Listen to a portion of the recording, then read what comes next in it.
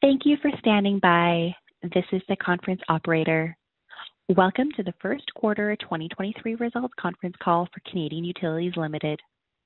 As a reminder, all participants are in listen-only mode, and the conference is being recorded. After the presentation, there will be an opportunity to ask questions. To join the question queue, you may press star, then one on your telephone keypad.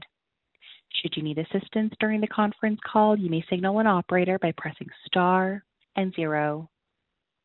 I would now like to turn the conference over to Mr. Colin Jackson, Senior Vice President, Finance, Treasury, and Sustainability. Please go ahead, Mr. Jackson. Thank you. Good morning, everyone. We're pleased you could join us for the Canadian Utilities first quarter 2023 conference call. With me today is Executive Vice President and Chief Financial Officer, Brian Shkrobot. Before we move into our formal agenda, I would like to take a moment to acknowledge the numerous traditional territories and homelands on which our global facilities are located. Today, we're speaking to you from ATCO Park head office in Calgary, which is located in the Treaty 7 region. This is the ancestral territory of the Blackfoot Confederacy, comprised of the Siksika, Kainai and Piikani nations, the Tsuut'ina Nation, and the Stoney Nakoda nations that include the Tsuut'ina, Bearspaw, and Goodstoney First Nations. The city of Calgary is also home to the Métis Nation of Alberta, Region 3. We honor and respect the diverse history, languages, ceremonies, and culture of the Indigenous peoples who call these areas home. Brian will begin today with some opening comments on recent company developments, our financial results, and key trends and expectations from our businesses in 2023. Following these prepared remarks, we will take questions from the investment community. Please note that a replay of the conference call and transcript will be available on our website at canadianutilities.com and can be found in the Investors section under the heading Events and Presentations. I'd like to remind you all that our remarks today will include forward-looking statements which are subject to important risks and uncertainties. For more information on these risks and uncertainties, please see the reports filed by Canadian Utilities with the Canadian Securities Regulators. And finally, I'd also like to point out that during this presentation, we may refer to certain non-GAAP and other financial measures, such as total of segment measures, adjusted earnings per share, and capital investment. These measurements do not have any standardized meaning under IFRS, and as a result, they may not be comparable to similar measures presented in other entities. And now I'll turn the call over to Brian for his opening remarks. Thanks, Colin, and good morning, everyone. Thank you all very much for joining us here today for our first quarter 2023 conference call. Canadian Utilities achieved adjusted earnings of $217 million, or 81 cents per share in the first quarter of 2023, compared to $219 million in the first quarter of last year. This was a considerable accomplishment, given the expected impact of rebasing in our Alberta distribution utilities in 2023. This overall stability in first quarter earnings was primarily driven by strong contributions from our recently acquired wind generation assets and our Alberta storage assets, both of which served to offset the expected decline in first quarter earnings in our Alberta distribution utilities, which is of course associated with the end of PBR2 in 2022 and the transition to a 2023 cost of service.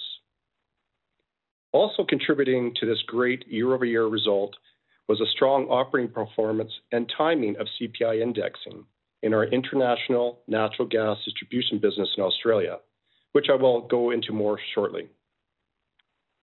With our renewables portfolio acquisition closing at the start of this year, the first quarter included a full quarter of contributions from our 40 Mile Wind and Adelaide operating assets. Along with these assets performing in line with expectations operationally, our 40 Mile Wind asset also benefited from the exceptional merchant market pricing in Alberta during the period. As a reminder, our long-term power purchase agreement for the 40 Mile Wind asset does not come in effect until Q3 of this year, allowing us to capture these strong merchant market trends in the near term. Similarly, since acquisition, our Alberta Hub storage asset has contributed significantly to growing their earnings in our energy storage segment. Q1 in particular had benefited by strong commodity price spreads, growing injection activity, and higher facility capacity, all of which support strong earnings growth. Looking at our natural gas distribution business in Australia, not only did we see growth in key operating metrics such as tariffs and system volumes in the period, the business also continued to benefit from strong CPI indexing when compared to the first quarter of 2022. As we look back to 2022 for the Australian gas business, it's important to highlight the inflation trend we saw in that year, how this compares to our expectations for 2023, and of course, how this difference will impact our year-over-year results for the business. 2022 saw us enter the year with a full-year annual inflation expectation of just 3% in Australia. By the time the year had ended, however, full-year inflation had reached almost 8%. This surge in inflation resulted in strong earnings for 2022, but more importantly, an earnings profile that built beginning in Q2 of 2022 and rapidly progressed through the year. In 2023, our current in-country estimates for CPI suggest full-year forecast of 4 to 5% of CPI and a greater degree of stability. So while first quarter results look favorable to last year, we will expect this trend to revert as the year goes on and expect earnings from this business to be lower when compared to 2022. As we previously discussed, the rate at which CPI may change in the year could potentially have a meaningful impact on the results and will be a key trend to monitor throughout the remainder of the year.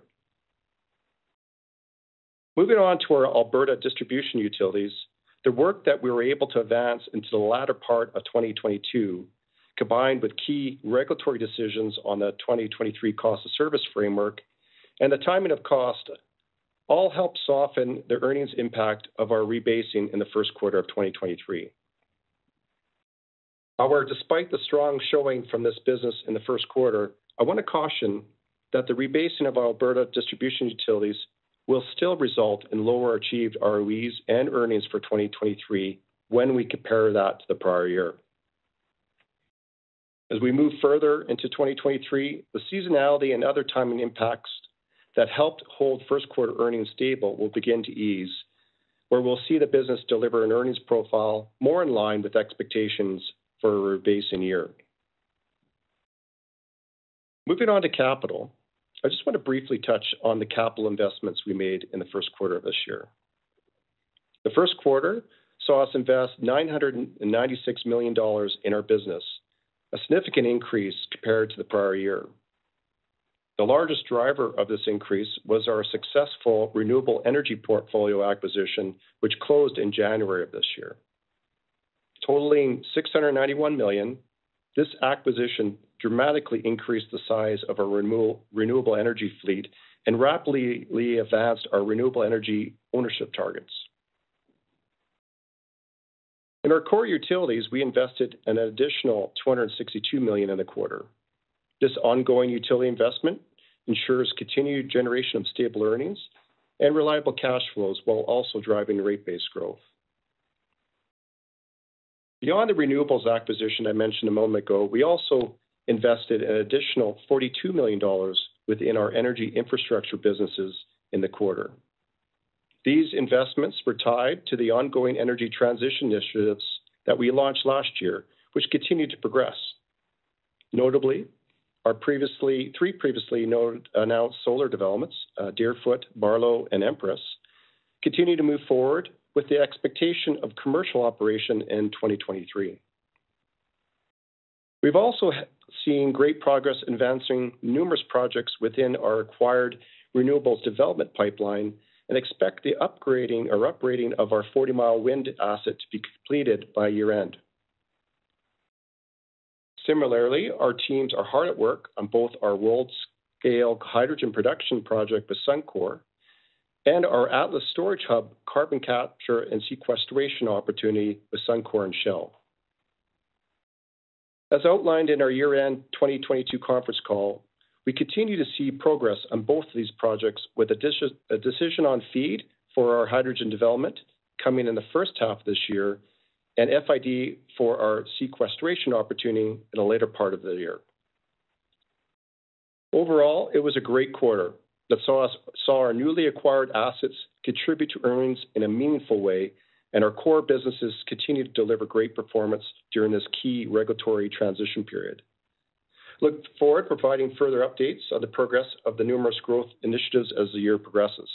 And that concludes my prepared remarks. I will now turn the call over back to Colin. Thank you, Brian. In the interest of time, we ask that you limit yourself to 2 questions. If you have additional questions, you are welcome to rejoin the queue. I will now turn it over to the conference coordinator for questions. Thank you. We will now begin the question-answer session. To join the question queue, you may press star, then 1 on your telephone keypad. You will hear a tone acknowledging your request. If you are using a speakerphone, please pick up your handset before pressing any keys. To withdraw from the question queue, please press star, then 2. The first question comes from Linda Ezergailis with TD Securities. Please go ahead. Thank you.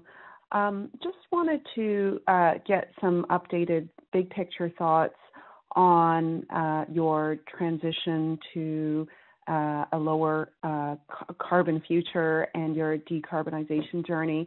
It seems that the renewable acquisition that you made is going quite well, and I'm just wondering if you see any other acquisitions that might accelerate your path to decarbonize, or do you also potentially see some regulated acquisitions, or might they be more skewed to unregulated energy infrastructure?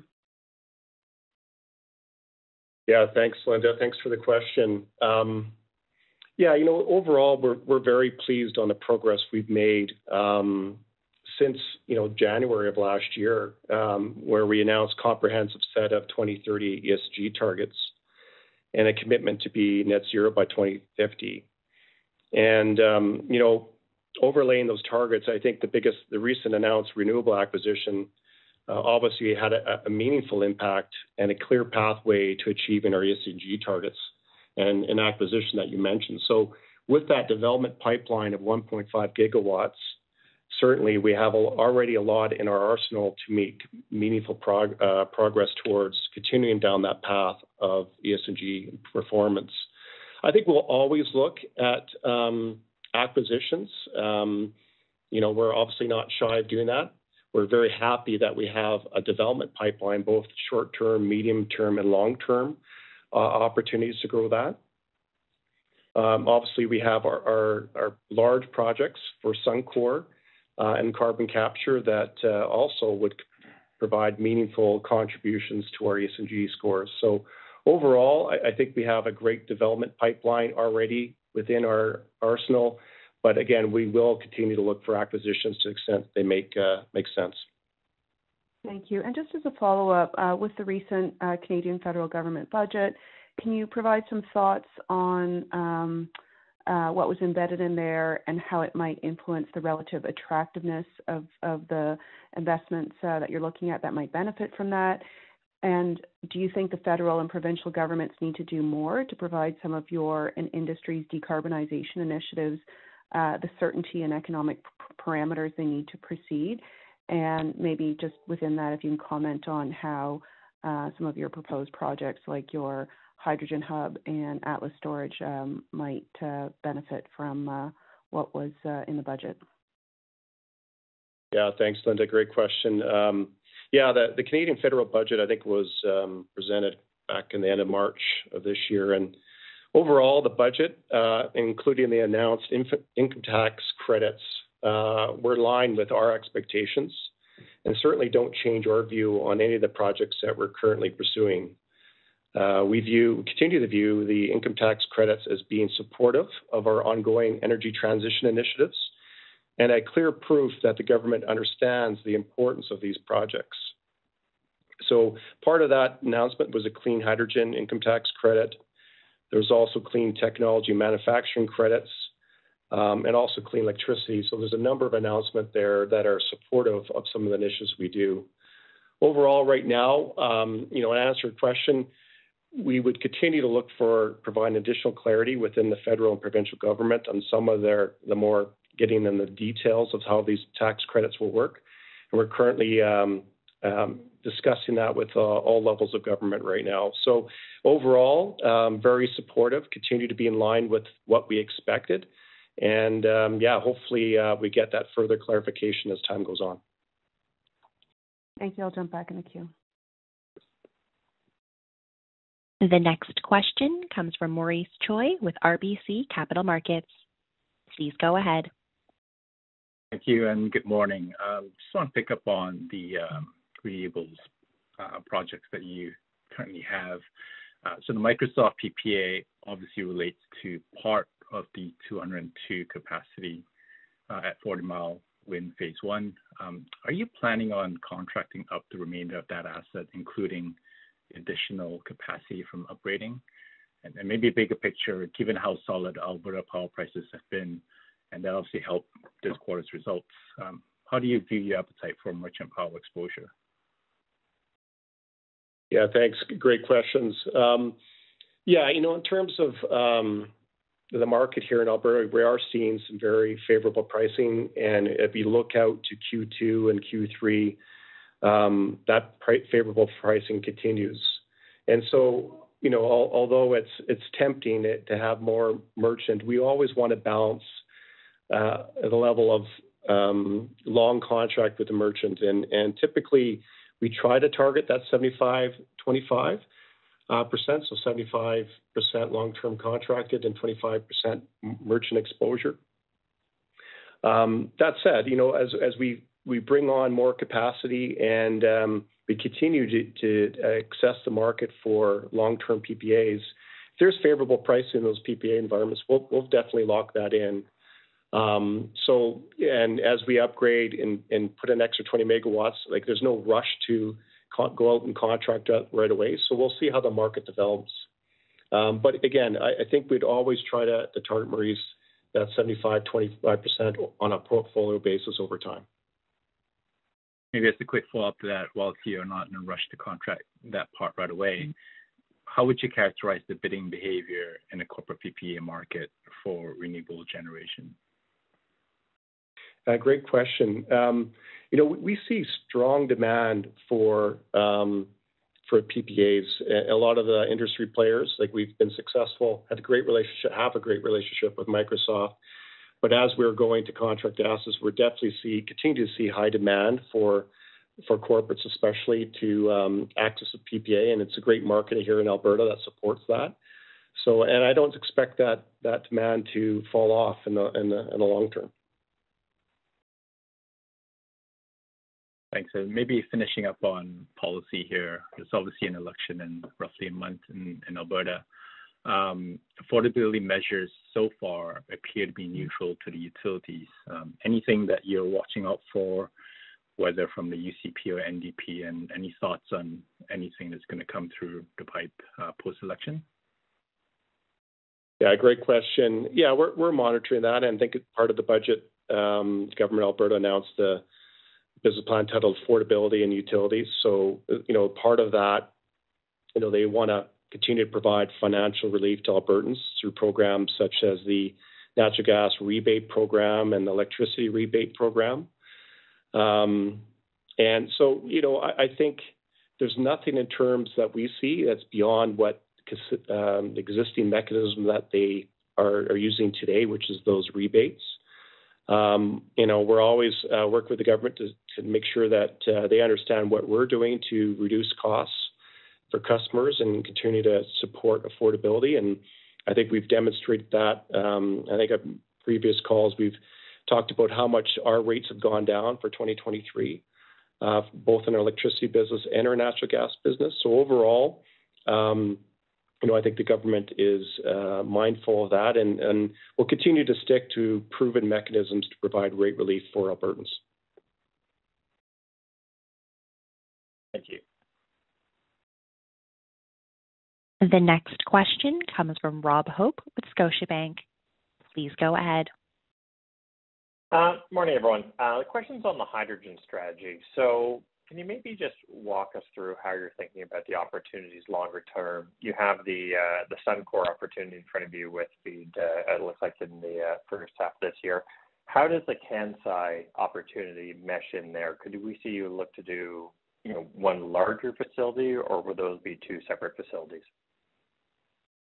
Yeah, thanks, Rob, for the question. Our recent announcement with Kansai involves, collaborating to develop an integrated clean fuel supply chain between Canada and Japan. So, it kind of builds on our Suncor project, was, providing significant production here in Alberta Heartland, but not only serving local customers, we view an opportunity to go beyond Alberta and look to export in markets that have a high demand for hydrogen, such as Japan.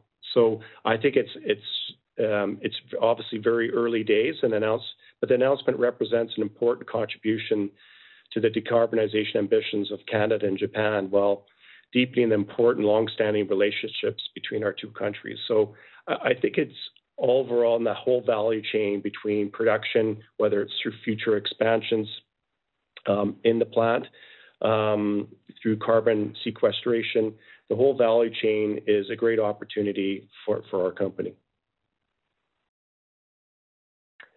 All right, thanks for that. Maybe switching over to Australia, energy infrastructure did highlight ongoing development costs in Australia there. Where are we on kind of the development time frame for your opportunities in Australia, and when could we see potential sanctioning decisions? Yeah, great question. We've been active in a number of fronts in Australia. Our largest one is our Central West Pumped Hydro project that we've been working on, and it's an 8-hour storage project. So that development pipeline is continuing. We're waiting to hear from the New South Wales government on some of their long-term energy supply agreements. And based on kind of the developments from there, we'll have a better indication of what the future development is on that project. We also continue to work on hydrogen opportunities, and we have a few pilots there, such as exporting hydrogen to Germany. So, a lot of things in the queue. Just like anywhere, they've gone through some elections. We're looking for some future guidance from New South Wales, especially in terms of their renewable energy zones that they're looking to kick off, which is a great opportunity for us on our electric transmission business. And of course, what I mentioned earlier, which is the Central West Pumped Hydro project. Appreciate the color. Thank you. The next question comes from Ben Pham with BMO. Please go ahead. Hi, thanks. Maybe a couple housekeeping items. I assume your CapEx program that's still tracking to expectations, just 3-year. And then can you also update us on, you had directional views on where the ROEs were going to potentially be realized in Alberta, and then also the sensitivity to Australian CPI? Yeah, thanks, Ben. To answer your first question, just to be quick about it, is that yes, our capital expenditures continue to track our 3-year guidance. As moving on to kind of ROEs for PBR, I think we talked about at the end of last year at the call in terms of we expect for sure that there'll be a rate reset and that will have an impact on ROEs. Though we were able to carry forward 50 basis points of ROE outperformance through the sharing or ECM mechanism into 23. On top of that, we took the opportunity last year to advance some work given favorable weather conditions and availability of contractors. So that's obviously helped, carry forward some 2023 maintenance work into 2022 and it gives us a little bit of an uptick for the current year. We've had a very, what we think is a great decision on our 2023 cost of service rebasing application. which again sets us up decently well to continue to have ROE outperformance.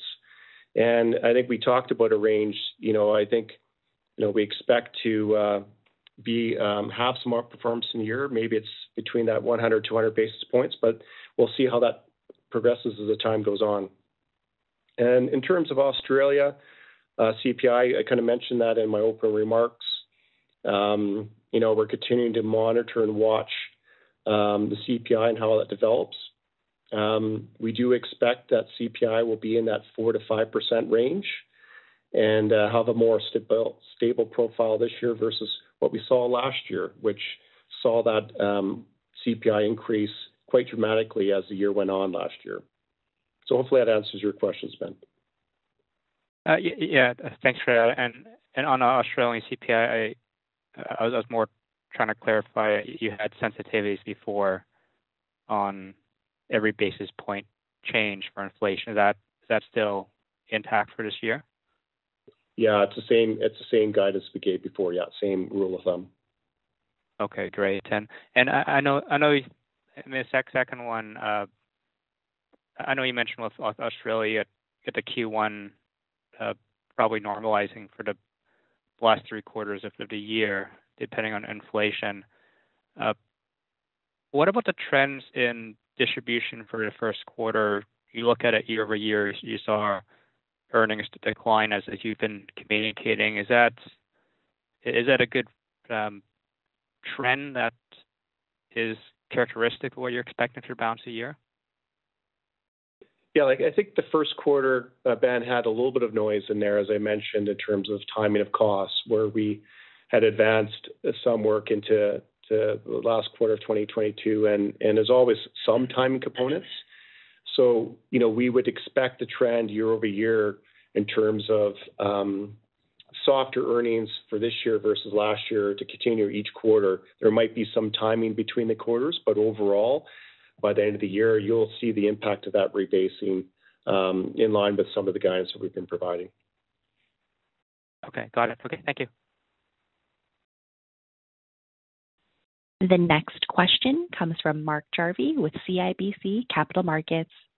Please go ahead. Thanks. Good morning, everyone. I want to talk a little bit about the 2024 GOC proceedings. I'm just curious in terms of you get a sense now of where that's trending, if it goes towards the formula, and when we'll kind of have clarity on that. And if it is towards the formula, is it most likely something like there is in Ontario with adjustments around bond yields? Right. Thanks, Mark. Thanks for the question. The process is progressing. Most of the submissions went in February of this year for both the utilities and interveners, and there's a hearing coming up in a few weeks. So the hearing will be May 15th to 19th.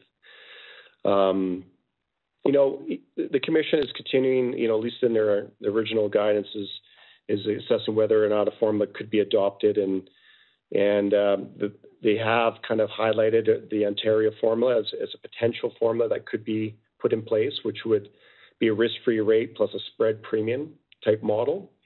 I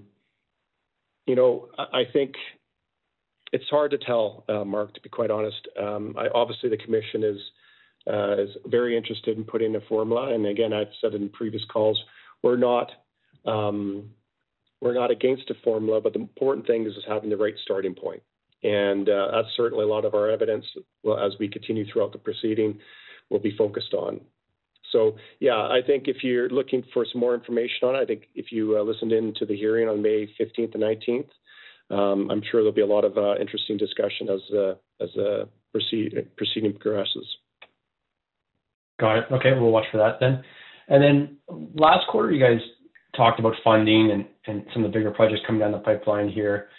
And you sort of opened up the willingness to consider equity. Just curious in terms of when that might come or what pushes you to do that. Is the FID on hydrogen sufficient to kind of make you think more about that, or do you start to reconsider partnerships? Just curious in terms of updated views on the balance sheet funding and any sort of gaps you might see in terms of the funding outlook over the next couple of years.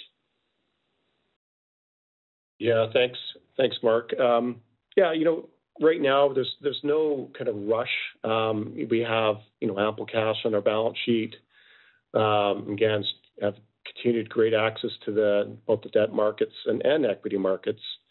But we're also exploring partnerships. So I think all of those will be in the mix as we progress throughout the year and into the future.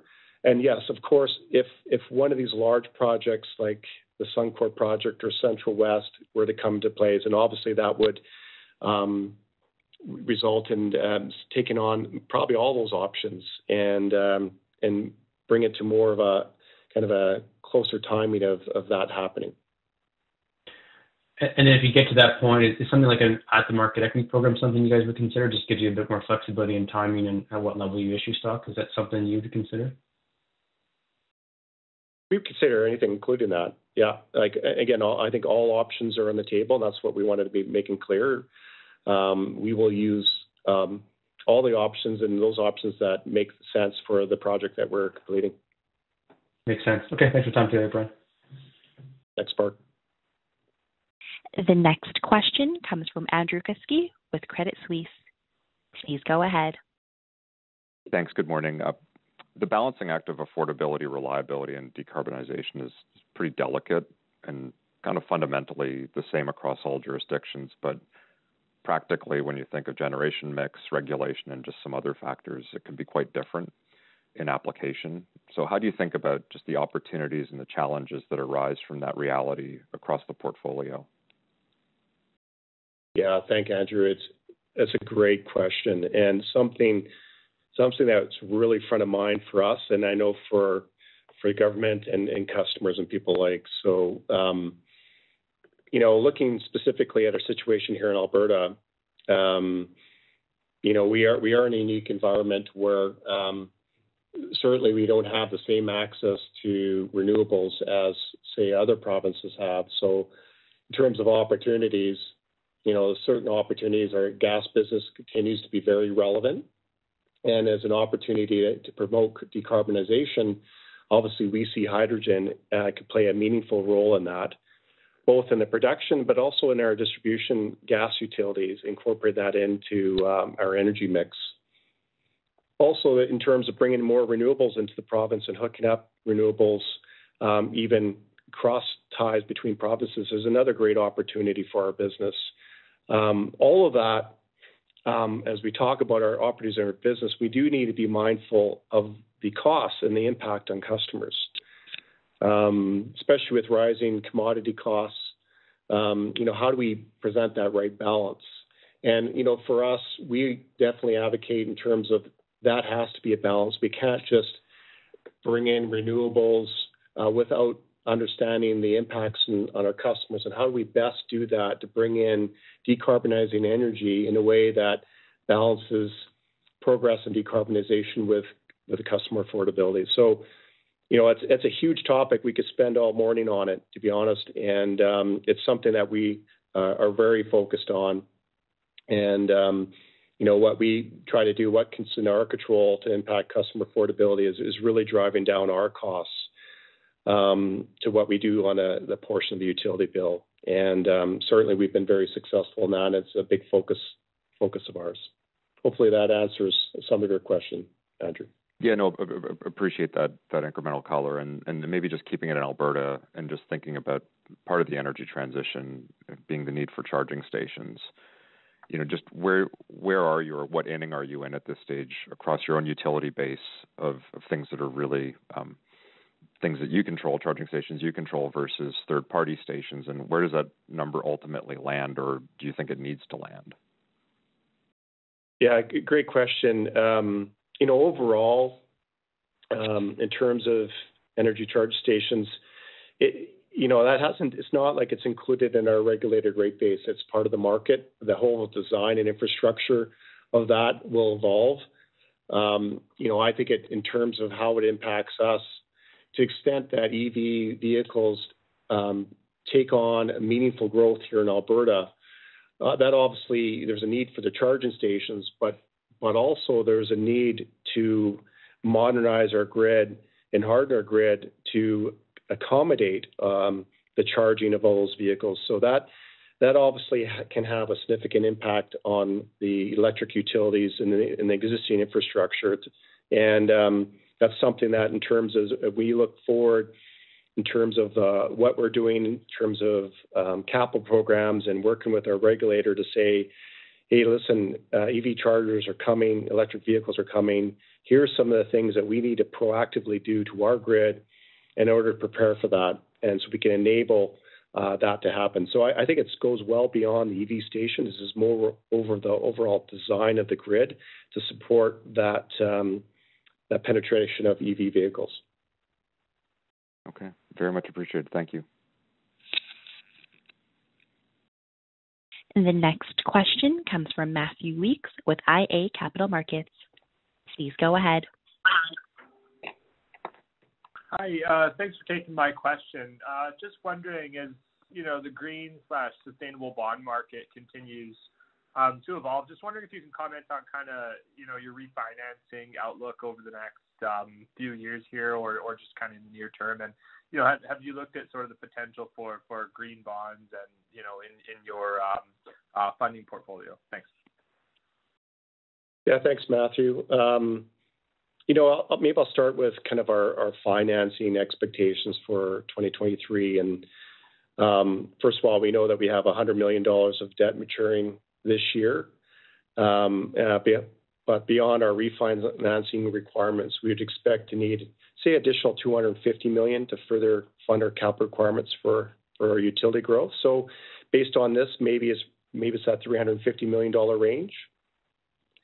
In terms of sustainability green bonds, it's something that we'll continue to look at. To date, again, we have continue to have strong access to demand for our product. And what we found so far, there hasn't been a meaningful difference or a benefit to taking on some of those green bonds, sustainability bonds. But that said, we'll continue to look at it. If it makes sense to do so, we have no qualms about going down that path.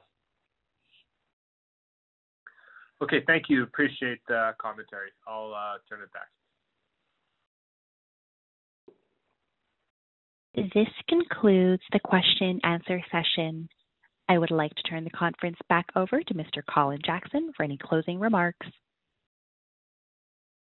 Thank you, Charisse, and thank you all for participating today. We appreciate your interest in Canadian Utilities, and we look forward to speaking with you again soon. This concludes today's conference call. You may disconnect your lines. Thank you for participating and have a pleasant day.